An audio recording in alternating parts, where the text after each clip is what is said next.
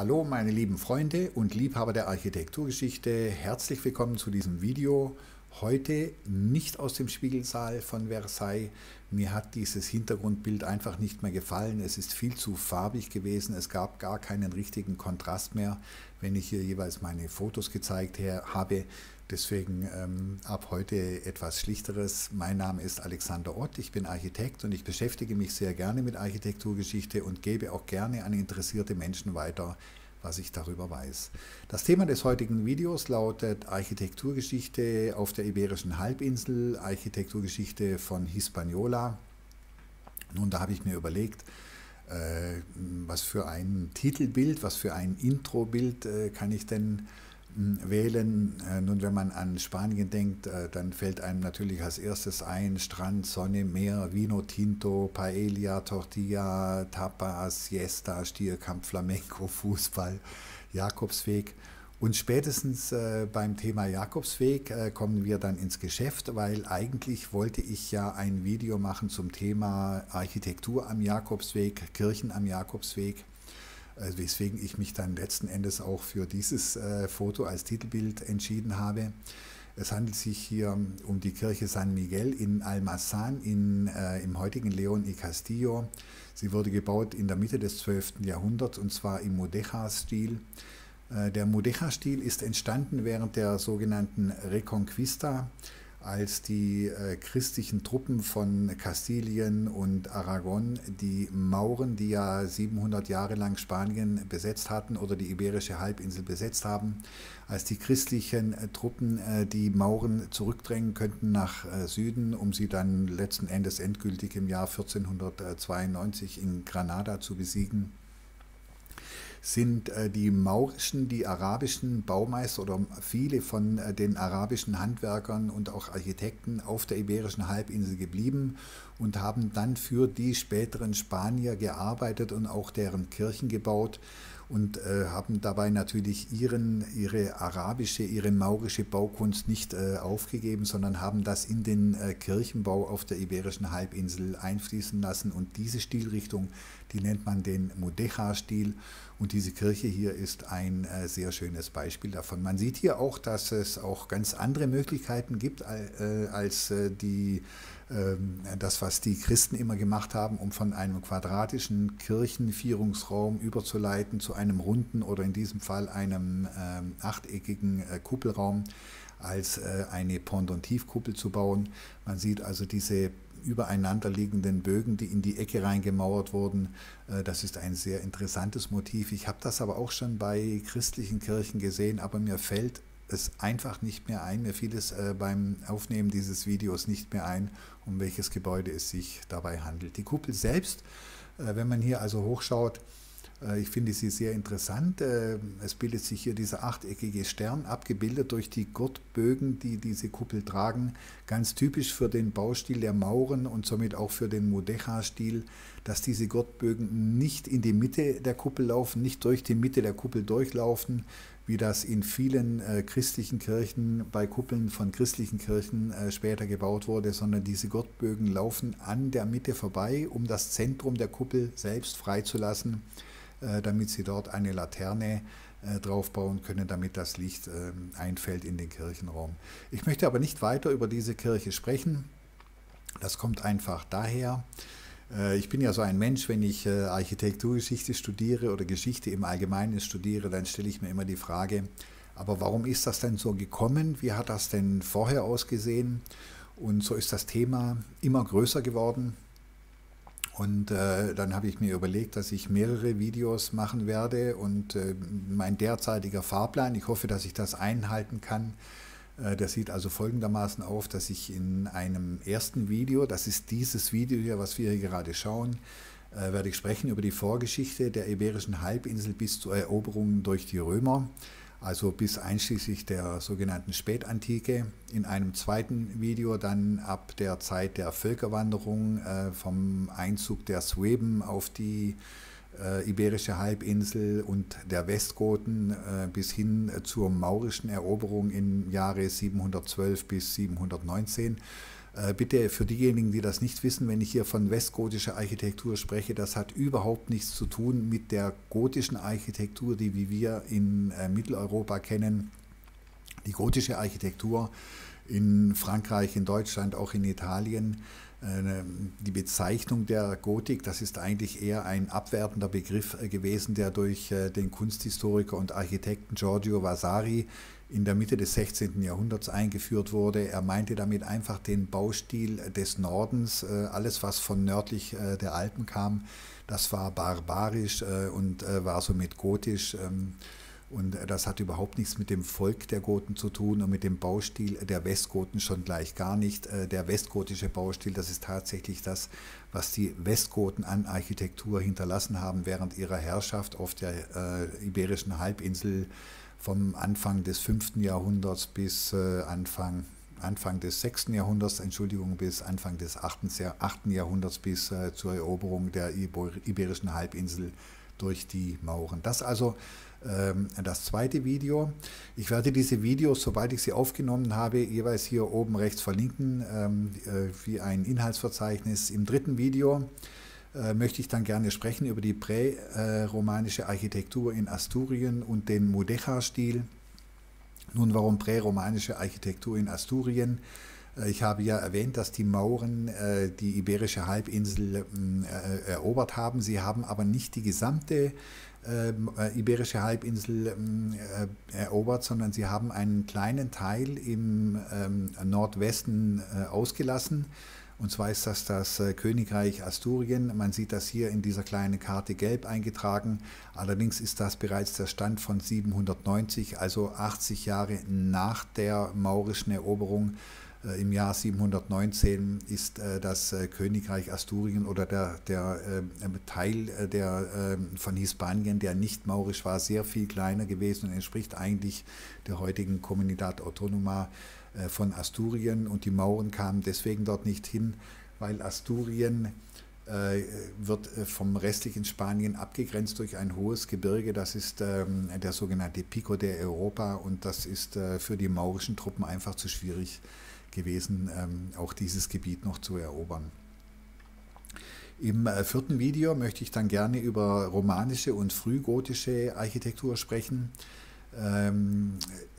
vor allem im Norden von Spanien. Warum gerade im Norden von Spanien? Nun, weil die christlichen Truppen von Kastilien und von Aragon die Iberische Halbinsel ja von Norden nach Süden zurückerobert haben und die Mauren nach Süden zurückgedrängt haben, um sie letzten Endes dann 1492 bei Granada vollständig zu schlagen. Deswegen ist es, je älter eine Kirche ist, umso weiter im Norden Spaniens befindet sie sich natürlich. Und letzten Endes als fünftes Video würde ich gerne über die großen gotischen Kathedralen sprechen. Das ist natürlich vor allem Palma de Mallorca, auch die beiden Großkirchen in Barcelona, die Santa Maria del Mar, sowohl als auch die Kathedrale von Barcelona, dann auch die Kathedrale von Burgos, die das Grab des Volkshelden El Cid beherbergt, und auch letzten Endes die Kathedrale von Santiago de Compostela, um nur die wichtigsten zu nennen. Fangen wir also an mit dem ersten Video hier, Vorgeschichte der Iberischen Halbinsel. Nun, was wir hier sehen, das ist eine Höhlenmalerei. Eine Höhle ist natürlich nicht Architektur. Der Begriff Architektur setzt sich aus zwei Teilen zusammen. Arche, das ist das Unternehmen, Tektur ist das Bauen. Und eine Höhle ist ja nicht von Menschenhand gebaut. Dennoch möchte ich Ihnen dieses Bild hier nicht vorenthalten. Es handelt sich um eine altsteinzeitliche Höhle im Baskenland, etwa 40 Kilometer westlich von San Sebastian. Man ordnet sie der franko-kantabrischen Höhlenkunst zu. Franko-kantabrisch, weil man mehrere dieser Höhlen im heutigen Kantabrien, aber auch in Frankreich gefunden hat. Diese Gemälde hier sind etwa 30.000 Jahre alt. Vor 30.000 Jahren hatten wir ja noch Eiszeit, und zwar genau genommen die Würmeiszeit. Diese Darstellung hier, die zeigt die Saale bzw. die Risseiszeit, aber man sieht auch eine feine blaue Linie. Das ist der Verlauf der Eisgrenze während der Würmeiszeit, die etwa vor 30.000 Jahren bestand, während diese Höhle, die wir hier eben gesehen haben, bewohnt wurde. Man sieht auch, dass das Eis eigentlich nur Nordeuropa bedeckt hat. Südeuropa ist eigentlich weitestgehend eisfrei gewesen. Nur die Hochgebirge waren eisbedeckt. Wenn ich von rechts nach links durchgehen darf, das Uralgebirge, der Kaukasus, die Karpaten natürlich, die Alpen, der Apennin, das französische Zentralmassiv, die Pyrenäen, dann auch im Nordwesten von Spanien, der Pico de Europa, der Asturien, wie gesagt, abgegrenzt hat vom übrigen Spanien oder von der übrigen iberischen Halbinsel und auch die Sierra Nevada ganz im Süden. Aber man sieht auch, dass die Stelle, an dem diese Höhle gefunden wurde, dass die also genau zwischen diesen beiden nordspanischen Gebirgen liegt und somit eisfrei gewesen ist. Und man geht auch davon aus, dass die Menschen, die zu dieser Zeit gelebt haben, sich nicht wie in Mitteleuropa mit den Neandertalern vermischt haben, sondern dass der moderne Mensch, der Homo erectus, also hier keinen Kontakt zu Neandertalern hatte auf der iberischen Halbinsel. Nun, man darf sich das natürlich nicht vorstellen, wie wenn ein Michelangelo hier in der Höhle gelegen wäre und die Decke bemalt hat, sondern das ist natürlich Kommunikation gewesen, Kunst als Kommunikation. Das ist eine Jagdszene, man sieht hier Pferde, Steinböcke, Wisente, Hirsche, Bären und ganz sicher hat man anhand von solchen Zeichnungen Jagdstrategien und Taktiken bei der Jagd durchgesprochen. Viel mehr als nur die Höhle dekorativ zu verschönern. Die archäologische Kulturstufe, in der man diese Menschen einordnet, das sind die Magdalenien. Bei den Magdalenien handelt es sich um eine archäologische Kulturstufe am Ende der letzten Eiszeit. Nun, soweit zu den frühesten Bewohnern der iberischen Halbinsel rutschen wir ein paar Jahre weiter nach vorne, ein paar 1000 Jahre, ein paar 10.000 Jahre. Das hier, das sind die Dolmen von Menga. Es handelt sich um ein Megalithgrab in der Provinz Malaga, in der heutigen Provinz Malaga, gebaut ca. 3500 vor Christus. Es handelt sich um die sogenannte neolithische Architektur. Die neolithische Architektur beginnt mit der sogenannten neolithischen Revolution. Das ist ein Zeitraum gewesen, bei dem die Menschen sich umgestellt haben von Jäger- und Sammler-Dasein hin zu Ackerbau und Viehzucht. Ackerbau und Viehzucht gab es im Nahen Osten ja schon viel früher, also schon vor 7000, 8000, 9000 Jahren. Während man in Mitteleuropa sagt, dass vor etwa 5000 bis 6000 Jahren die Menschen angefangen, Ackerbau und Viehzucht zu betreiben. Der Durchmesser dieser Anlage ist etwa 50 Meter und sie ist über 4 Meter hoch und besteht aus 31 exakt behauenen und nahezu fugenlos zusammengefügten Blöcken mit einem Gesamtgewicht von rund 1600 Tonnen.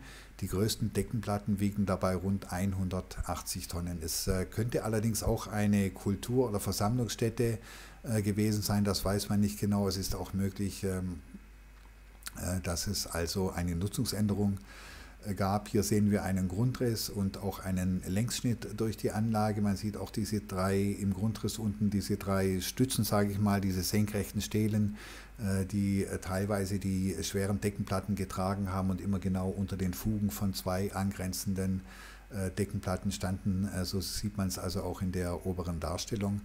Das hier ist eine zeichnerische Darstellung des Eingangs der Anlage. Mir gefallen Zeichnungen immer sehr gut. Man sieht auf einer Zeichnung deswegen manche Details viel besser, weil dem Autor einer Zeichnung bestimmte Dinge eben wichtig gewesen sind bei der Darstellung, während eine Fotografie, nun, ich mache ein Foto und möglicherweise nimmt der Fotograf, der Architekt auch nicht, nimmt der Fotograf gar nicht wirklich wahr, was er denn eigentlich für Details alle fotografiert. Auch hier, das ist eine Zeichnung vom Innenraum. Das ist ein gutes Beispiel. Der Autor hat also bei dieser Zeichnung einen Mensch gemalt, dass man einfach eine Größenvorstellung dieser Anlage bekommen kann. Hier sieht man noch ein Foto, wie sich der Eingang dieser Grabanlage heute darstellt. Kommen wir weiter zu einem anderen Dolmen. Das ist dieser Dolmen, das nennt man den Tholos von El Romeral.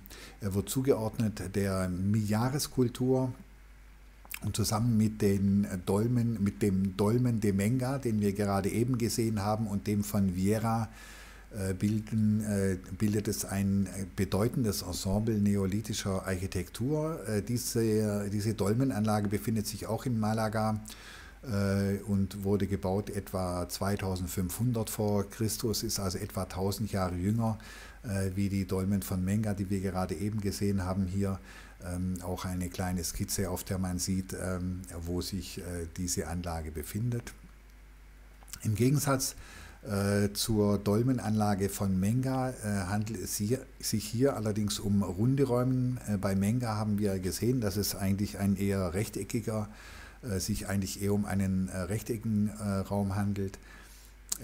Was auch unterschiedlich ist hier, man sieht, dass diese Dolmenanlage, die Wände werden aus kleinen Bruchsteinen gebildet, während die Decken natürlich, also die Decken sind eben auch mit großen Megalithsteinen gebaut worden.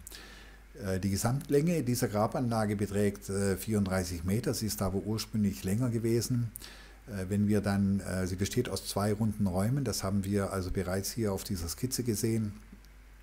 Wenn wir in diesen ersten dieser runden Räume reinschauen, sehen wir, dass er von einer Kragkuppel abgedeckt wird. Also eine Kragkuppel entsteht immer dann, wenn man die Steinreihen so vermauert, dass die darüberliegende Steinreihe gegenüber der darunterliegenden immer ein bisschen vorkragt, und so ergibt sich diese Auskragung von außen nach innen eben und bildet letzten Endes diese Kuppelform.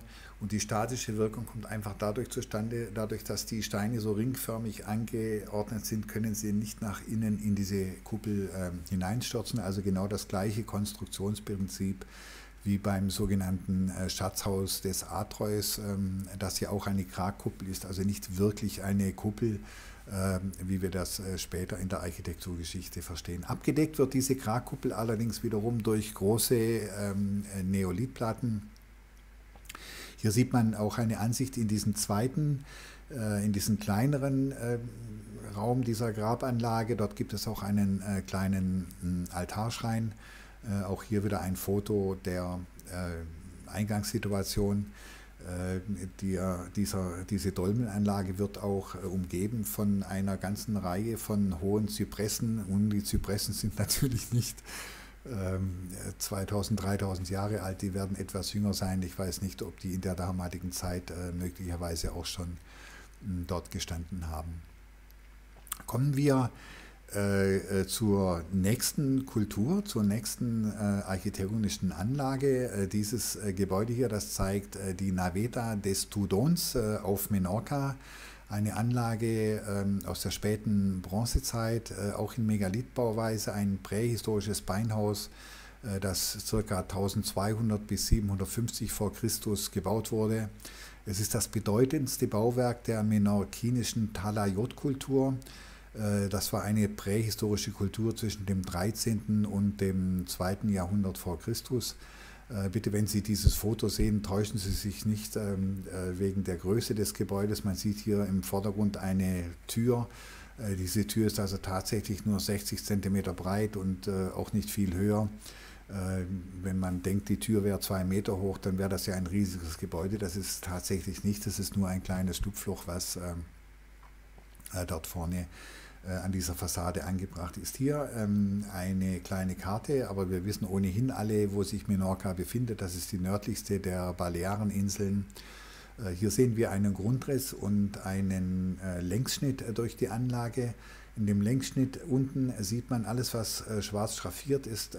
Durch diese Steine wird er durchgeschnitten. Also man sieht auch, dass es dort wie so eine Galerie gab, also eine kleine Zwischendecke. Das ist aber nicht so, dass man dort drauf stehen konnte. Also die Höhe, das ist eher wie ein Regalfach gewesen. Dieses Gebäude ist also nicht wirklich so groß, wie es den Anschein erweckt. Im Grundriss oben, aber auch im Aufriss sieht man, dass dieses Gebäude die Form eines umgedrehten Schiffes hat, wobei der Eingang also quasi dann durch das Heck des Schiffes erfolgt. Hier sehen wir noch eine Ansicht von einer anderen Perspektive. Auch dieses Foto hier zeigt das gleiche Gebäude. Diese runde Apsis, also quasi der Bug des Schiffes, ist nicht original erhalten. Hier wurde also nachgebessert, um diese Anlage wieder in den Zustand zu versetzen, wie man sie also heute sieht. Nun, Marcus Terentius Varro, er lebte von 116 bis 27 vor Christus und war einer der bedeutendsten römischen Universalgelehrten, schrieb, die iberische Halbinsel sei nacheinander von den Iberern, von den Kelten, von den Phöniziern, den Griechen und den Karthagern besiedelt worden. Nun, die Kelten, das, was wir hier auf dieser Europakarte in grün gekennzeichnet sehen, das sind die Siedlungsgebiete der Kelten in Europa. Dieser gelb markierte Bereich, dabei handelt es sich um die sogenannte Hallstattkultur. Das ist ja hinreichend im deutschen Fernsehen bei Arte und auch bei anderen Sendern erklärt worden, wie es dort aussieht, was man dort für Ausgrabungsstätten gefunden hat und was für Rekonstruktionen dort gemacht wurden.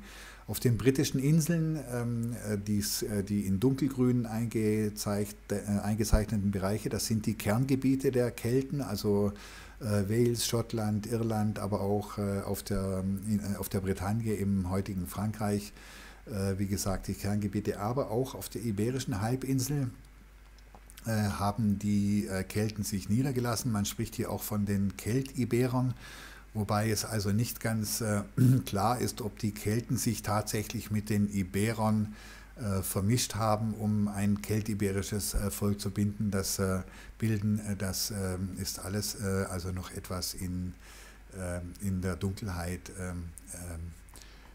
verborgen. Hier sehen wir also die verschiedenen Stämme, die auf der iberischen Halbinsel gelebt haben. Wenn wir mal oben anfangen, das grün eingezeichnete, das sind Aguintanier gewesen.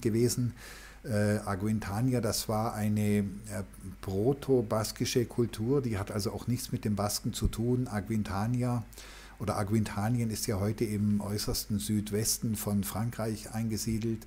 Es sind auch nicht die Vorfahren der Basken. Man weiß ja nicht genau, woher die Basken kommen. Man hat lange Zeit vermutet, die baskische Sprache hätte sich aus der iberischen Sprache abgeleitet. Das ist aber offensichtlich nicht so. Man hat also auf der ganzen Welt keine Sprache gefunden, mit der die baskische Sprache irgendwelche familiären Ähnlichkeiten hätte.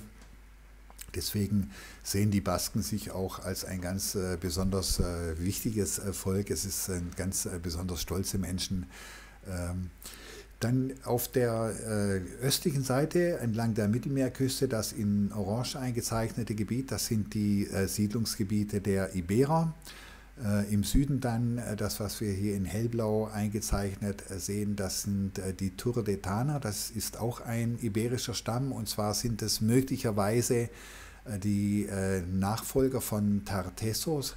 Tartessos, das ist im äußersten Südwesten dieses Gebiet, was so durch diese Punkte dargestellt wird, mit dem Zentrum Huelva, bekannt durch einen sagenhaften Metallreichtum, und möglicherweise handelt es sich bei Tartessos auch um das Atlantis, was Platon beschrieben hat. Zumindest eine der Lokalisierungstheorien von Atlantis deutet darauf hin.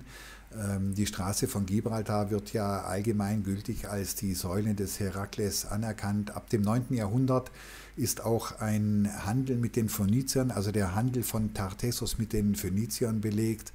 Ab dem 8. Jahrhundert zeigen sich auch erste befestigte Siedlungen und Stadtstrukturen. Im 6. und im frühen 5. Jahrhundert allerdings verschwindet die Kultur von Tartessos wieder, und möglicherweise wurden sie eben von den Karthagern zerschlagen. Die Karthager hatten ja zuvor schon die Kolonie Gadia, das heutige Cadiz, gegründet. Das geht allerdings auch bereits auf die Phönizier zurück. Die Tartessos hat möglicherweise auch schon eine Vorgängerkultur gehabt, die man bei Ausgrabungen gefunden hat, die also im 3. und im 2. Jahrtausend vor Christus dort gelebt haben soll.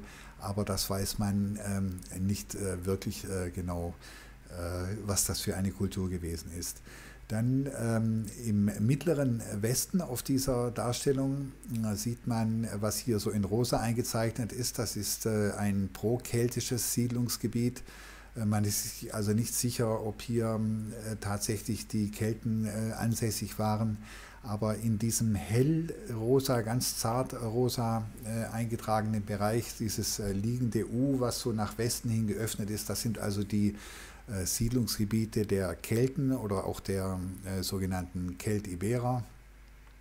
Man sieht hier auch diesen roten Kreis im nördlichen Bereich der Iberischen Halbinsel eingezeichnet. Das ist, wo man diese Anlage hier gefunden hat. Das ist Santa Maria de Huerta. Es sind Ruinen aus zum Teil behauenen großen Steinquadern, wobei Alter und Zweck dieser Anlage nicht wirklich bestimmt ist. Möglicherweise handelt es sich aber um ein keltiberisches Castrum. Nun, ein keltiberisches Castrum, wenn ich aus der Wikipedia zitieren darf, ist eine befestigte Siedlung der als Keltiberer bezeichneten Bevölkerung des 6. bis 2. Jahrhunderts vor Christus im nördlichen Zentrum der Iberischen Halbinsel, das heißt überwiegend in den heutigen spanischen Regionen Kastilien, Aragon und Rioja. Sie dienten sowohl zu Verteidigungs- als auch zu Produktions-, Handels- und Wohnzwecken. Auch Stallungen werden vorhanden gewesen sein. Darüber hinaus fungierten sie wohl nicht selten auch als Kontrollposten für die Handelswege. Auf dem nächsten Bild sehen wir das Castrum von Hosing Cavero. Moment, ich muss Ihnen das einblenden hier. Das ist allerdings nur eine Grundrisskizze von archäologischen Ausgrabungen, wie das ausgesehen hat. Man sieht aber an dem Maßstab unten rechts hier, dass diese Anlage ungefähr 200 Meter lang gewesen ist und vielleicht 80 bis 100 Meter breit gewesen ist. Alles aber im gleichen Gebiet, was wir hier durch diesen roten Kreis im nördlichen Spanien gekennzeichnet gesehen haben. Auch diese Anlage hier, das ist Numantia. Numantia war die Hauptstadt der Keltiberer oder der Kelten. Sie liegt oberhalb des Flusses Duero, etwa 12 Kilometer nordöstlich der heutigen Stadt Soria. Den Fluss Duero, den kennen wir ja von dem guten Wein, der dort wächst. Also wenn Sie in einem spanischen Restaurant oder auch im Supermarkt vor der Frage stehen, welchen Wein Sie trinken sollen und Sie finden den Ribera del Duero, das verspreche ich Ihnen, da können Sie jeden trinken, da kriegen Sie keinen Kopfweh davon, der schmeckt auch ganz hervorragend und es ist außerdem auch ein bezahlbarer Wein. Wie gesagt, in der Gegend, in der man diese Siedlung hier gefunden hat, das sind also Mauerreste davon. Das hier ist eine Ausgrabungsstätte am selben Ort und hier sehen wir die Rekonstruktion eines keltiberischen Gebäudes, möglicherweise eines Wohnhauses oder auch eines Langhauses, je nachdem, was die Menschen damals gebaut haben. Nun die nächste Kultur, die die Iberische Halbinsel bewohnt hat, das sind die Karthager gewesen. Die Karthager hatten ja ihr Stammland im heutigen Tunesien, haben sich aber während des 3. Jahrhunderts auch auf die Iberische Halbinsel ausgebreitet. Und das ist also das, was man hier in grün eingezeichnet sieht, in rot eingezeichnet. Das ist also das Römische Reich bereits gewesen. Nun, das ist klar. Das deutet sich auf dieser Skizze schon an. Das gibt kriegerische Auseinandersetzungen natürlich zwischen Rom und Karthago. Das ist auch so gewesen. Man kennt diese Auseinandersetzungen heute als die Punischen Kriege. Es gab genau 3 Punische Kriege. Und wir sprechen hier also vom 2. Punischen Krieg, bei dem auch Hannibal mit seinen Elefanten über die Alpen kam. Ich weiß nicht, ob man sich das wirklich so vorstellen kann wie auf dieser Darstellung, aber vielleicht hat es ja wirklich so ausgesehen. Nun, in diesem 2. Punischen Krieg haben die Italiener die Karthager auf der Iberischen Halbinsel besiegt und haben dann in der folgenden Zeit Hispanien, auch die Iberische Halbinsel auch besiedelt, während dann noch später im 3. Punischen Krieg die Römer die Karthager vollkommen zerschlagen haben. So haben also die Römer dann ab ungefähr 218, als der 2. Punische Krieg stattgefunden hat, die Iberische Halbinsel besiegelt. Man sieht hier auf dieser farbig dargestellten Karte die an der Mittelmeerküste eingezeichneten dunkelroten Bereiche, also vor allem das heutige Gerona, Gerunda und auch Tarragona. Das sind die ersten Gebiete, die die Römer erobert hatten. Dann in der Mitte diese hellbraunen und auch mittelbraunen Bereiche. Das sind also die Eroberungen während des Zweiten Punischen Kriegs, als die Karthager geschlagen wurden. Und im Nordwesten die grün eingezeichneten Bereiche, also das heutige Galizien, Asturien und Kantabrien. Diese Eroberungen gehen also bis hin in die spätere Zeit von Caesar und auch von Kaiser Augustus zurück. Nun, auf diese Art und Weise kamen nun die Römer auf die iberische Halbinsel. Wir sehen also hier, die Römer sind ist die erste Bevölkerungsgruppe gewesen, die tatsächlich richtig Architektur in Hispanien hinterlassen hat, die man also bis heute auch noch bewundern kann und die zum Teil auch bis heute noch tatsächlich in Funktion ist. Das hier ist der Aquädukt von Segovia. Segovia war neben Toledo und Avia eine der 3 historischen Metropolen in der Umgebung von Madrid. Wenn ich wieder aus der Wikipedia zitieren darf, der Name der Stadt leitet sich von der keltiberischen Bezeichnung Segobriga ab. Brig bedeutet Burg und Segobriga bedeutet so viel wie die siegreiche Burg. Segovia soll der Legende nach vom Herkules, dem Ägypter, im 11. Jahrhundert vor Christus gegründet worden sein. Herkules soll auch ein Urenkel von Noah gewesen sein, demselben Noah, der die Arche gebaut hat. Während des 1. Jahrtausends vor Christus war Segovia eine keltische Siedlung, das besagte Segobriga eben. Plinius der Ältere berichtet von Widerständen der keltischen Bevölkerung während des 1. Jahrhunderts vor Christus und nach der Eroberung durch die Römer wurde dieses Aquädukt im 1. oder 2. Jahrhundert nach Christus gebaut. Und es hat die Stadt bis 1974 noch mit Wasser aus dem über 18 Kilometer entfernten Fluss Rio Frio, also dem kalten Fluss, versorgt. Der Aquädukt befindet sich im Osten der Altstadt und ist ca. 28 Meter hoch und 730 Meter lang und verfügt über 118 Bögen. Hier sehen wir also, wo Segovia liegt, im Nordwesten von Madrid. Hier sieht man ein Luftbild mit der Aufsicht auf dieses Aquädukt und man sieht also, was für enorme Ausmaße dieses Bauwerk hat. Und wenn man sich also vorstellt, dass die Römer diese Struktur vor 1800 oder 1900 Jahren gebaut hat und dieses Gebäude oder diese Architektur die Jahrtausende so weit unbeschadet überstanden hat, dass das noch bis 1974 als Wasserleitung funktioniert hat. Hier sehen wir einen Ausschnitt einer der massiven Stützpfeiler, die hier aus behauenen Natursteinquadern hergestellt worden sind. Das hier ist eine Ansicht des oberen Abschlusses eines Aquäduktes. Allerdings sind die Aquädukte in der Römerzeit abgedeckt gewesen, dass das Wasser nicht verunreinigt werden konnte. Die meisten Aquädukte sind aber heute ohne diese Abdeckungen. Ich weiß nicht, warum das so ist. Nun, das ist allerdings nicht das Aquädukt von Segovia. Das hier ist das Aquädukt von Tarragona. Tarragona befindet sich ja im heutigen Katalonien, Entschuldigung. Tarragona wurde 218 vor Christus von den Römern erobert. Der römische Name der Stadt war Tarraco. Das Aquädukt nennt sich das Aqueducte de les Ferres in Katalan. Und wir sehen also hier auch ein Modell dieser ganzen Stadt, wahrscheinlich von den Stadtvätern in Auftrag gegeben. Man sieht die wesentlichen Elemente, also einmal, dass die gesamte Stadt von einer großen Stadtmauer umgeben war und man sieht auch, dass ich muss mich hier zurückziehen, dass diese Stadtmauern als Verlängerung ins Meer hinein auch ein Hafenbecken gebildet haben.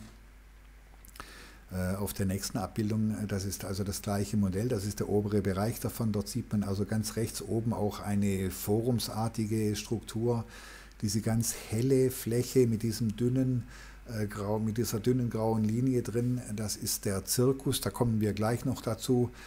Zunächst sehen wir aber auch unten rechts hier direkt am Wasser gelegen das Amphitheater von Tarragona.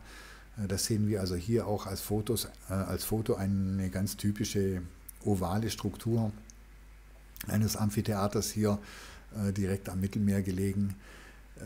Das hier, sind Überreste des eben angesprochenen Zirkuses, und zwar ist es ein Teil der Ostkurve dieses Zirkuses. Also wir kennen ja alle Ben Hur Wagenrennen, so etwas hat möglicherweise auch hier in Tarragona stattgefunden.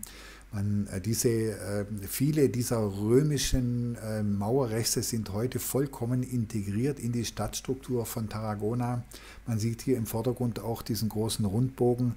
Das ist also eine Tunnelanlage, die unter diesen Tribünen des Zirkuses durchgelaufen sind. Dort kann man auch reingehen. Das sind also noch römische Tonnengewölbe, die bis in die heutige Zeit vollkommen intakt sind, und diese Anlage ist auch bis vor wenigen Jahren von der Bevölkerung von Tarragona noch als Lagerräume zum Beispiel genutzt worden. Hier sieht man einen Teil der Stadtmauer noch mit zum Teil auch mittelalterlichen Anbauten. Überall in Tarragona, wenn man sich in der Stadt bewegt, findet man Überreste von römischer Architektur.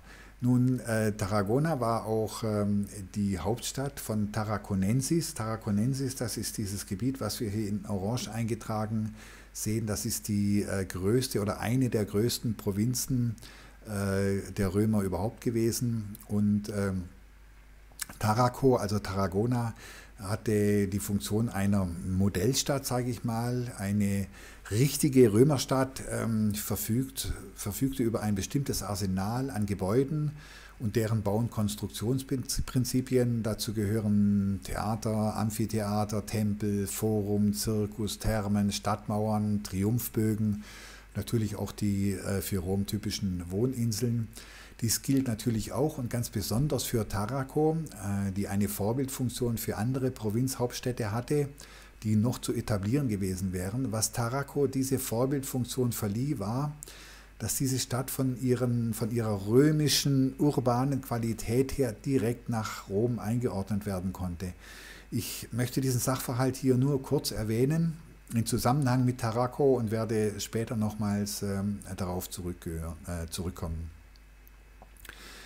Also Triumphbögen gehören natürlich auch zu dem typischen Arsenal römischer Gebäude. Dieser Triumphbogen hier, das ist der Arc de Bera. Er wurde gebaut 13 vor Christus zu Ehren von Kaiser Augustus an der Via Augustus. Die Via Augustus, das sehen wir hier. Das ist eine der ältesten Römerstraßen. Da kommen wir aber gleich nochmal drauf. Der Arc de Bera, den wir gerade eben gesehen haben, bildete die Grenze von Tarraco, also des heutigen Tarragona, und er wurde benannt nach dem ersten Grafen von Barcelona, dem Grafen Bera. Er war ein westgotischer Graf, lebte im 8. und 9. Jahrhundert, und die Grafschaft Barcelona reichte damals bis genau an diesen Triumphbogen ran. Nun, die Via Augusta haben wir gerade eben schon erwähnt. Wir sehen sie hier, verbindet also die gesamte Mittelmeerküste, angefangen vom heutigen Gerona, das damalige Gerunda, mit Tarraco, sieht man auch hier im Norden, also das heutige Tarragona, Carthago Nova, das kennt man heute als Cartagena, bis hin nach Gades, ganz im Süden, das ist also das heutige Cadiz, von wo auch die Fähre startet auf die Kanarischen Inseln. Nun, Römerstraßen, das sind sehr gut ausgebaute Verkehrswege gewesen. Wir sehen hier eine Darstellung des Straßennetzes von Europa. Also das gesamte Römische Reich ist also hervorragend über Römerstraßen verbunden gewesen, um Handel zu treiben, um Reisen zu ermöglichen. Diese Römerstraßen muss man sich so vorstellen. Das ist nicht einfach eine plattgemachte Fläche, sondern diese Straßen hatten einen richtigen Unterbau aus Rollierung, aus Ausgleichsschichten. Die oberste Schicht sind dann diese großen Steinquader. Das sind übrigens keine flachen Platten, sondern das sind Steine, die also auch in die Tiefe gehen. Sie sind eben nur so ausgewählt worden, dass sie mit der flachen Seite nach oben liegen. Diese Konstruktion ist also auch in der Lage gewesen, das Regenwasser abzuleiten. Die Straße, die wir hier sehen, ist allerdings nicht aus Hispanien, sondern das ist ein Abschnitt, den wir im italienischen Pompeji sehen. Es ist aber einfach eine sehr schöne Darstellung einer Römerstraße. Das hier ist eine Straße, die bei Benjoch als Abschnitt noch erhalten ist, leider nicht so gut. Benjoch liegt im Norden der Comunidad von Valencia und dieses Teilstück, was Sie hier sehen, das befindet sich in der heutigen Extremadura, also in der Nähe der portugiesischen Grenze. Das ist die Via de la Plata. Da werden wir später auch nochmal drauf zurückkommen. Nun, wer Straßen und Wege baut, der muss natürlich auch Brücken bauen können, weil die Landschaft ja nicht immer erlaubt, einfach geradeaus seine Verkehrswege zu führen. Das hier ist die Puente de Alcántara in Toledo. Es ist die älteste der Brücken über den Fluss Tajo in der spanischen Stadt Toledo. Ich hatte Toledo ja bereits erwähnt, zusammen mit Ávila und Segovia war es eine der drei großen Metropolen in der Gegend des heutigen Madrid. Seit der Römerzeit bildete diese Brücke den Hauptzugang zu dem hoch über dem Tajo liegenden historischen Stadtkern. Es ist heute eine Fußgängerbrücke. Sie ist insgesamt über 80 Meter lang und über 5 Meter breit und überquert den Fluss in etwa 26 Meter Höhe. Der mittlere Rundbogen hat eine Stützweite von fast 30 Metern, nicht ganz. Die Pfeiler sind etwa 8 Meter stark. Man sieht hier links neben dem mittleren Rundbogen noch einen kleineren Rundbogen, der etwa die halbe Stützweite hat, ungefähr 15 bis 16 Meter. Dieser selbe kleinere Rundbogen, der ist ursprünglich auch auf der rechten Seite gewesen. Das Foto verdeckt es ganz geschickt mit diesem Baum. Heute ist dort kein Rundbogen mehr, sondern es ist eine geschlossene Mauer. Da befindet sich nur ein kleiner Rundbogen drin, dass man auf diesem Weg, den man sieht, am Ufer entlang laufen kann. Das kommt einfach daher, dass diese Stelle bei einer Erneuerung der Brücke im 10. Jahrhundert eben nicht mehr als Rundbogen aufgebaut wurde. Und noch später, also während der Herrschaft von Alfons X., er lebte von 1221 bis 1284, war König von Kastilien und León, wurde die Brücke auch zerstört und wieder aufgebaut. Es ist also nicht das Original, was wir hier sehen können. Das hier ist dieselbe Brücke von der anderen Seite gesehen. Man sieht hier im Hintergrund auch den Hügel von Toledo, auf dem die römische und auch vorrömische Metropole von Toledo eben gebaut ist. Toledo befindet sich etwas südwestlich von Madrid. Man sieht das auch hier auf dieser Karte. Kommen wir zu einer weiteren Brücke. Ich mag einfach Brücken. Als Architekt wollte ich immer mal eine Brücke bauen. Leider hatte ich nie das Vergnügen, dass jemand zu mir gekommen ist und eine Brücke bauen wollte. Dennoch beschäftige ich mich gerne mit diesem Thema. Das ist die Brücke von Alcántara. Sie hat denselben Namen, ist aber benannt nach einer kleinen Gemeinde, die sich dort befindet, nahe der portugiesischen Grenze. In Lusitania, der heutigen Extremadura, ungefähr 5 Kilometer vor der portugiesischen Grenze. Sie überspannt denselben Fluss Tajo, der auch durch Toledo fließt, und sie gilt als das bedeutendste erhaltene römische Brückenbauwerk überhaupt. Sie hat eine Länge von über 190 Meter, ist 8 Meter breit und hat 6 Rundbogenöffnungen. Der größte von diesen Rundbögen hat eine Spannweite von auch nahezu 30 Metern. Die Pfeiler haben eine ähnliche Dimension wie auch die der Brücke in Toledo.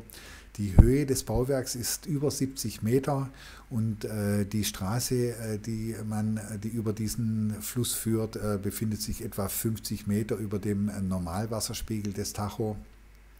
Nun, diese Brücke wurde fertiggestellt 105 oder 106 nach Christus. Und es befindet sich auch ein dem Kaiser Trajan gewidmeter 14 Meter hoher Ehrenbogen in der Mitte der Brücke. Man sieht diesen Ehrenbogen auch hier. Und an einem der beiden Brückenköpfe ist auch ein kleiner Tempel gebaut, der zu Ehren des Erbauers dieser Brücke erstellt wurde. Hier sehen wir auf dieser Karte, wo sich diese Brücke befindet, also wie gesagt etwa 5 Kilometer vor der portugiesischen Grenze. Die Bauzeit dieser Brücke betrug nur 5 Jahre. Wenn ich dazu wieder aus der Wikipedia zitieren darf: Zum Vergleich wurden für den Bau von Projekten ähnlicher Größenordnung im Mittelalter oft Jahrzehnte oder sogar Jahrhunderte benötigt. Ermöglicht wurde die kurze Bauzeit durch den hohen logistischen Organisationsgrad des römischen Zentralverwaltungs- und Transportsystems, das Arbeitskräfte, freie Arbeiter sowie Sklaven aus einem riesigen Reservoir effektiv an bestimmten Orten konzentrieren konnten. Eine weitere Brücke, das ist diese hier. Sie ist leider nicht mehr erhalten, sondern nur noch in Bruchstücken. Ich möchte sie Ihnen aber dennoch zeigen, während wir hier eine Rekonstruktion sehen, weil das nicht eine Brücke ist, die aus diesen kompletten Rundbögen besteht, wie diese Brücke hier. Also die Rundbögen müssen ja auch immer eine bestimmte Höhe haben. Wenn die 30 Meter Spannweite haben, muss ja der Bogen auch mindestens 15 Meter in diesem Fall also auch nochmal deutlich höher sein. Die Brücke von Cáceres hat das nicht, sondern das sind ganz flach gespannte Bögen, sogenannte Segmentbögen. Man sieht das auch hier etwas besser im unteren, in der zeichnerischen Darstellung. Die obere Darstellung ist das, was der Stand, der eben noch erhalten ist, und die untere ist eine Rekonstruktion, wie diese Brücke möglicherweise ausgesehen hat. Sie befindet sich in unmittelbarer Nachbarschaft der Brücke von Alcantara, die wir soeben gesehen haben. Und auch hier möchte ich gerne aus der Wikipedia zitieren. Diese Brücke von Alconeta zählt mit seinen flach gespannten Bögen zu den frühesten Beispielen dieses Brückentyps überhaupt. Aufgrund ihrer Bauart wird angenommen, dass die Brücke im frühen 2. Jahrhundert nach Christus unter den Kaisern Trajan oder Hadrian errichtet wurde. Zahlreiche neuzeitliche Wiederaufbauversuche durch spanische Ingenieure scheiterten. Die Brückenreste, die im Wesentlichen am rechten Flussufer standen, wurden 1970 vor der Flutung des Alcantara-Stausees in Sicherheit gebracht und an einem neuen Standort 6 Kilometer flussaufwärts verlegt. Die beinahe 300 Meter lange Brücke trug die Via de la Plata. Von der Via de la Plata haben wir vorhin bereits kurz gesprochen. Die bedeutendste Nord-Süd-Verbindung im westlichen Hispanien über den Tajo, denselben Fluss, den längsten Fluss der Iberischen Halbinsel. Diese wichtige inneriberische Verbindung verband Salamanca und Zamora in Süd-Nord-Richtung mit der Provinzhauptstadt Mérida durch die Flusstäler des Alagón, Tietar und eben des Tajo. Die Via de la Plata gehörte zu den 4 Hauptwegen, die von Augustus Amtszeit 30 vor Christus bis 14 nach Christus, die von Augustus und seinen Nachfolgern zur militärischen Kontrolle der Halbinsel und zur Ausbeutung der reichen spanischen Gold- und Silbervorkommen erbaut wurde. Nun, Mérida haben wir gerade eben erwähnt. Das hier ist die Römerbrücke in Mérida. Auch wieder aus Wikipedia zitiert. Sie gilt als die längste aus der Antike erhaltene Brücke. Zur Römerzeit überspannte das Bauwerk den Guadiana auf 62 Bögen mit einer Gesamtlänge von über 750 Meter. Heutzutage ist die Brücke 720 Meter lang, einschließlich der Brückenaufgänge 790 Meter und ruht auf 60 Bögen, von denen 3 in der Uferaufschüttung verborgen liegen. Die Brücke wurde an einer seichten Stelle des Flusses errichtet, an der sich zudem eine Flussinsel befindet. Ursprünglich überspannten den Fluss 2 separate Bogengruppen, die durch eine Holzkonstruktion verbunden waren. Man muss sich das wie eine Zugbrücke vorstellen, nur war es eben keine Zugbrücke, sondern die Holzkonstruktion, die diese beiden Brücken miteinander verbunden hat, ist starr gewesen. Teile der Originalbrücke wurden allerdings bei einem Hochwasser 1603 zerstört. Danach wurde beschlossen, die beiden Bogengruppen mit Hilfe weiterer Bögen in der Mitte zu verbinden. Seitdem verläuft die Brücke in einem Stück über den Fluss. Soweit also Wikipedia. Merida selbst, hier sehen wir also einen Teil des Theaters von Merida. Merida selbst, der Name Merida geht auf Emerita zurück, die Emerita Augusta Merida ist die Hauptstadt der Provinz Lusitania gewesen, der heutigen Extremadura, und sie wurde gegründet im Jahre 25 vor Christus als Kolonie für Veteranen römischer Legionen, und zwar durch Kaiser Augustus. Es gab natürlich noch weitere Gebäude hier, Tempel, Theater, Amphitheater. Das hier ist das Theater von Merida, hier ein Foto derselben Anlage. Es erinnert mich immer an die Bibliothek von Ephesus in der heutigen Türkei, eine ganz ähnliche Struktur, allerdings die Bibliothek von Ephesus deutlich kleiner. Merida, hier auf dieser Karte sehen wir, befindet sich im Süden der Extremadura, der heutigen Extremadura. Es gab noch weitere Römerstädte, das hier ist Italica, das heutige Sevilla, auch ein Amphitheater. Hier ein Foto derselben Anlage. Sevilla, wie gesagt, heute im heutigen Andalusien gelegen. Weitere Römerstädte hier sehen wir also Bilibilis. Ich lasse die Fotos einfach ein bisschen durchlaufen. Es sind natürlich ganz viele Mauerreste hier auch im Wesentlichen noch zu sehen. Bilibilis liegt also hier in Nordspanien, in Aragonien. Das hier ist übrigens eine Überdachung einer Ausgrabungsstätte, und zwar erstens möchte man ja die Ausgrabung selbst vor Witterungseinflüssen schützen, und zweitens kann man ja auch nicht in der Hitze Spaniens permanent in der prallen Sonne arbeiten. Das ist das Amphitheater von Segovia, aber nicht dasselbe Segovia wie Segovia. Da gab es also zwei davon, aber auch hier Segovia, die siegreiche Burg. Auch hier dasselbe Amphitheater aus einer anderen Perspektive, eine Anlage eine Gesamtansicht. Hier sehen wir auch auf der Karte, befindet sich also in der heutigen in der heutigen Comunidad Autónoma Kastilien-La Mancha. Es gibt noch weitere Römerstädte, Erkavica hier zum Beispiel. Ich lasse, wie gesagt, die Fotos einfach durchlaufen, dass man einfach eine Vorstellung davon bekommt. Auch Cercavica, Entschuldigung, das hier ist Valeria. Aber diese Römerstädte, Segovia, Erkavica, Valeria, die sind drei große Städte in der modernen Provinz Cuenca im heutigen Kastilien-La Mancha. Zusammen, alle drei liegen östlich des heutigen Madrid, während die anfänglich erwähnten römischen Metropolen Segovia, Ávila und Toledo ja nordwestlich bzw. südwestlich davon liegen. Madrid selbst entstand ja erst im Mittelalter, während des 9. Jahrhunderts, obwohl es dort wahrscheinlich bereits eine Ansiedlung in vormaurischer Zeit gab. Nun, während wir hier den römischen Tempel von Cordoba sehen, all diese römischen Städte haben natürlich, was ihre Architektur betrifft, mehr Gemeinsamkeiten als Unterschiedlichkeiten. Es gab Stadtstrukturen, wie bereits am Beispiel von Tarraco, dem heutigen Tarragona, erwähnt, deren Erscheinungsbild zu erreichen für andere Städte erstrebenswert war. Dies kam durch den im Zusammenhang mit der Brücke von Alcántara bereits erwähnten hohen logistischen Organisationsgrad des römischen Zentralverwaltungssystems.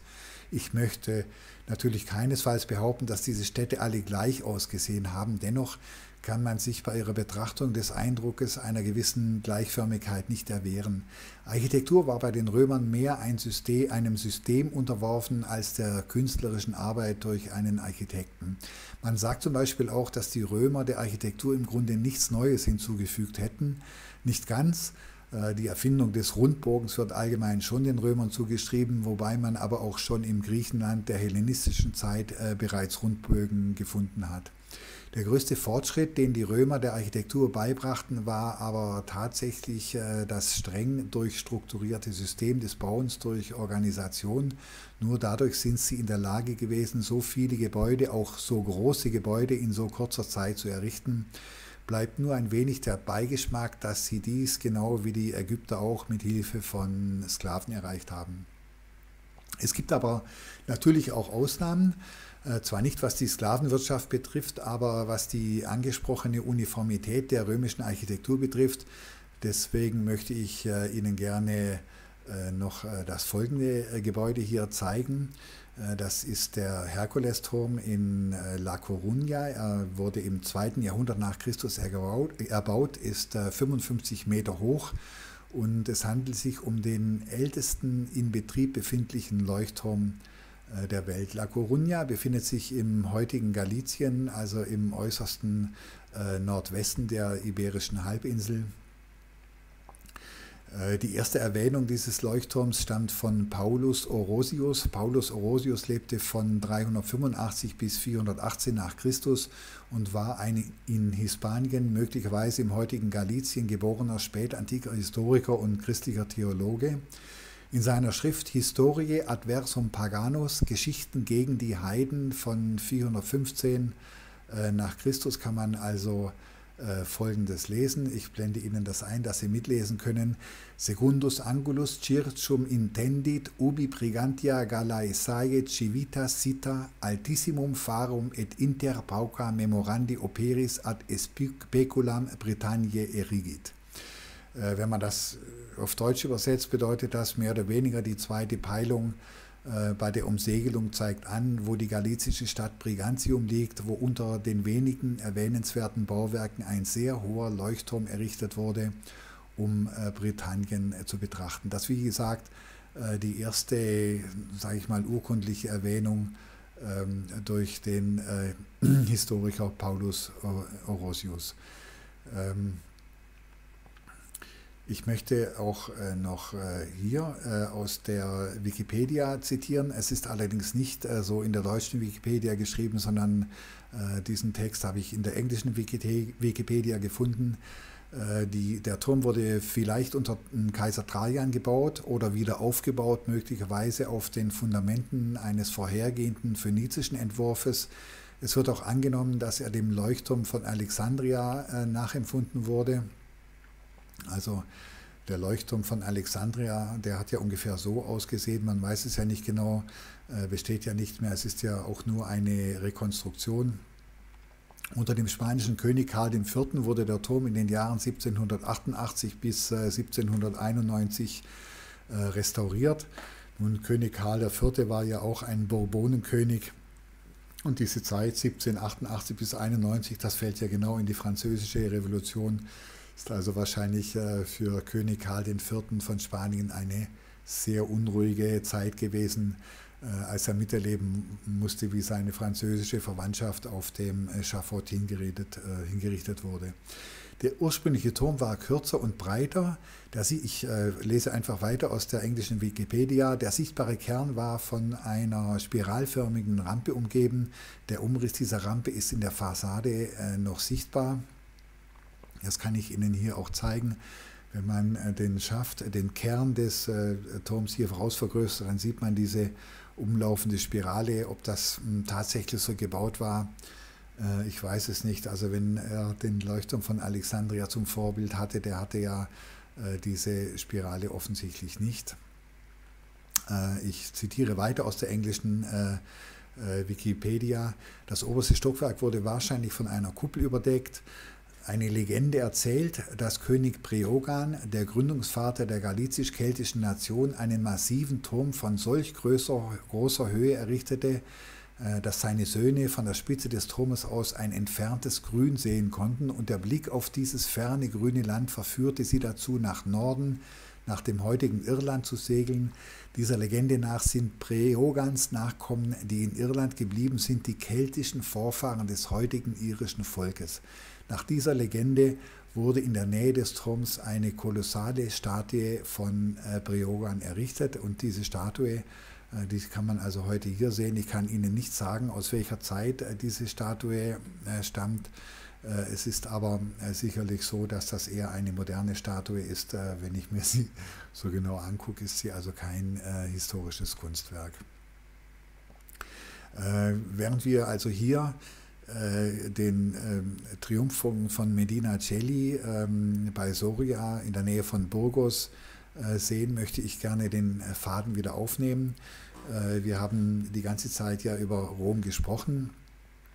Was ist das eigentlich gewesen? Ist das ein Land gewesen oder ist das ein Reich gewesen, ein Imperium? Man spricht also ja auch vom Weströmischen, vom Oströmischen Reich, Kaiserreich, zuvor eine Republik gewesen.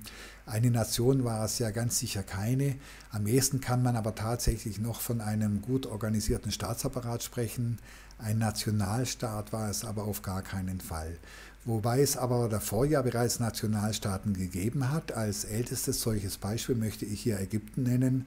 Römer haben sich in der Regel mit der Nationalität ihrer Herkunft identifiziert. Rom hatte ja anfänglich gar keine eigenen Bürger, es war kein Volk im eigentlichen Sinne. Im Gegenteil, fremde Menschen waren in Rom stets willkommen, sich der Gemeinschaft des römischen Bürgertums anzuschließen. Wer also Asterix und Obelix früher gelesen hat, der weiß, dass römische Legionäre nicht unbedingt typische Römer waren. Also ich kann mich zumindest an einen Ägypter erinnern, den ich in den als römischen Legionär gesehen habe. Es gab Griechen dort, es gab auch Gallier, ich habe auch Afrikaner gesehen. Also ganz typisch, dass die Römer in den eroberten Gebieten einfach für ihre Legion Menschen rekrutiert haben, die dann für die römische Sache Waffendienst leisten mussten. Rückblickend, also die Völker, über die wir vorhin gesprochen haben, die Turdetaner, auch die Tartesier, auch die Iberer und die Kelten, die lebten ja in einer Stammesherrschaft, also sie hatten kein wirklich abgegrenztes Staatsgebiet, es gab auch keine durchgehende Herrscherhierarchie innerhalb des Volkes. Die später gekommenen Phönizier, Griechen und auch die Karthager haben Kolonien errichtet. Nun eine Kolonie auch, wie das viele, viele Jahrhunderte später das British Empire auf der ganzen Welt gemacht hat. Die Idee einer Kolonie ist ja immer gewesen, dass man im Grunde genommen nur eine Hafenstadt etabliert oder erobert. Dort setzt man dann auch gerne einen Gouverneur ein, der die Kolonie also regieren sollte. Und man hat dann im Folgenden Handel mit der einheimischen Bevölkerung betrieben, allerdings Handel im Sinne einer Ausbeutung des Landes. Also wenn wir uns recht erinnern, zum Beispiel die Sklaven, die die Briten vom afrikanischen Kontinent nach Nordamerika transportiert haben, haben sie ja nicht selbst im Landesinnern von Afrika gefangen, sondern haben sie von afrikanischen Händlern abgekauft. Die Römer hingegen, um wieder auf das Thema zu kommen, waren aber Eroberer, also wie eine Belagerungsmacht. Sie sind wirklich in das Innere des Landes eingedrungen und haben auch Infrastruktur erstellt. Wir haben ja die ganze Zeit von geredet. Sie haben Straßen gebaut, Brücken gebaut, sie haben ganze Städte gebaut. Das haben sie genauso gemacht, wie das eben nach der amerikanischen Unabhängigkeitsbewegung auch die Amerikaner getan haben. Es ist ja das amerikanische Prinzip gewesen, nachdem sie sich als Kolonie frei gemacht haben von ihren Kolonialherren, haben sie den ganzen nordamerikanischen Kontinent besiedelt. Sie haben Infrastruktur erstellt, sie haben Eisenbahnen gebaut. Man konnte also reisen von der Atlantikküste bis an die Pazifikküste, was die Amerikaner aber von den Römern unterscheidet. Die Amerikaner haben die Urbevölkerung ihres Kontinents mehr oder weniger in einem riesigen Genozid umgebracht, kann man sagen, eliminiert, während die Römer haben die Bevölkerung in den eroberten Gebieten romanisiert. Nun, romanisiert, das bedeutete in diesem Zeit also einfach, sie haben ihnen erklärt, mit was und an wen sie ihre Steuern bezahlen müssen. Ich weiß nicht, die Kelten werden wahrscheinlich noch keine Steuern bezahlt haben. Sie haben ihnen auch erklärt, an welche Götter sie glauben mussten. Das wurde auch gerne mal geändert. Also am Anfang mussten die natürlich an Jupiter, an Vesta, an Hera und an andere römische Götter glauben. Ab 313 hat man dann gesagt, so jetzt dürft ihr auch an Jesus Christus und an die Dreifaltigkeit glauben. Und als dritten Punkt, was die Romanisierung betrifft, man hat den Menschen auch gesagt, in welcher Sprache sie kommunizieren sollten. Nun, Hispanien wurde erst durch die Westgoten geeint. Die Westgoten waren das erste Volk in Europa, das so etwas wie einen Nationalstaat im frühen Mittelalter errichtete. Sie haben dabei dennoch von der durch die Römer gut gepflügte Erde auf der Iberischen Halbinsel profitiert. Das römische Steuersystem funktionierte noch, die Westgoten sprachen auch Latein, da die gotische Sprache ja bereits untergegangen war. Und christianisiert war die Bevölkerung ja auch bereits, wenn sie auch römisch-katholisch war, während die westgotischen Herrscher ja anfänglich Arianer waren. Die Arianer hatten ja ein Problem mit der römisch-katholischen Vorstellung der Dreifaltigkeit. Erst Recared I., westgotischer König am Ende des 6. Jahrhunderts, konnte diese religiöse Zwietracht beseitigen, indem er 589 vom Arianismus zum Katholizismus übertrat, was auch das Ende des Arianismus im Westgotenreich zur Folge hatte. Nun die Westgoten, wir sehen hier eine Skizze aus der Zeit der Völkerwanderung. Diese eingetragenen Pfeile und Linien zeigen die Wanderwege der, wir sagen heute germanische Völker dazu. Ob das wirklich als eine Einheit germanische Völker waren, das ist ja heute gar nicht mehr so klar. Die Spanier selbst zum Beispiel, die sprechen gar nicht von Germanen, sie sprechen von den Barbaren. Und Völkerwanderung, wenn man Völkerwanderung auf Spanisch übersetzt, dann heißt das die Invasion de los Barbaros. Nun hier sieht man in Gelb eingezeichnet, das ist der Zug, den die Westgoten genommen haben. Sie sind ja erst 408 auf die Iberische Halbinsel gekommen. Die Römer haben sie angeheuert gegen die Sueben, gegen die Alanen und gegen die Vandalen zu kämpfen. Die Vandalen und die Alanen sind ja dann weitergezogen nach Afrika, das ist diese dünne blaue Linie, und haben dann von dort aus wieder gegen die Römer gekämpft. Nachdem die Westgoten dann die Alaner und die Vandalen mehr oder weniger vertreiben konnten, von 408 bis 416, glaube ich, wenn ich mich nicht täusche, wurden sie in Aquitainien, im heutigen Südwesten von Frankreich angesiedelt. Das ist diese Schlaufe, die Goten hier gemacht haben. Dort haben sie dann aber Schwierigkeiten gekriegt mit den Franken, die ja dann später unter Chlodwig das Frankenreich gegründet hatten, und sind dann wieder zurück auf die Iberische Halbinsel, das also am Anfang des 6. Jahrhunderts, und haben dort das Westgotenreich errichtet, was ja bis an den Anfang des 8. Jahrhunderts Bestand hatten, als die Iberische Halbinsel dann von den Mauren erobert wurde. Die Westgoten haben uns auch wunderbare Architekturen hinterlassen. Das ist hier auf diesem Foto sehen wir Santa Lucia del Trampal, gebaut im 7. Jahrhundert in Lusitania in der heutigen Extremadura. Aber davon sprechen wir heute nicht mehr. Das ist, wie gesagt, westgotische Architekturbestandteil des zweiten Videos. Für heute möchte ich mal schließen. Wenn Ihnen dieses Video gefallen hat, dann schreiben Sie es mir doch bitte unten in die Kommentare rein. Sie dürfen es mir auch gerne reinschreiben, wenn Ihnen das Video nicht gefallen hat. Ich freue mich auch immer über ein Like. Und wenn Sie in Zukunft keinen meiner Videos mehr versäumen möchten, dann abonnieren Sie doch bitte einfach meinen Kanal. Jetzt bleibt mir nur noch übrig, Ihnen wie immer einen schönen Tag zu wünschen. Und tschüss.